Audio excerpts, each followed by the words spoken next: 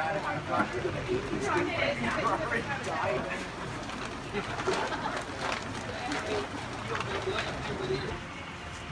we take the gloves.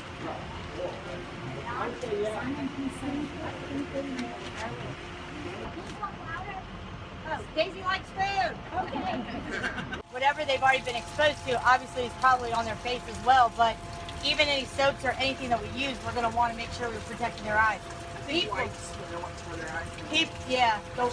And what Dr. Upchurch is saying is maybe doing some wipes for their face, something that's easy to wipe around for their ears and their eyes, because we as people are going to be able to close our eyes and, you know, be protected, but they're not going to know that.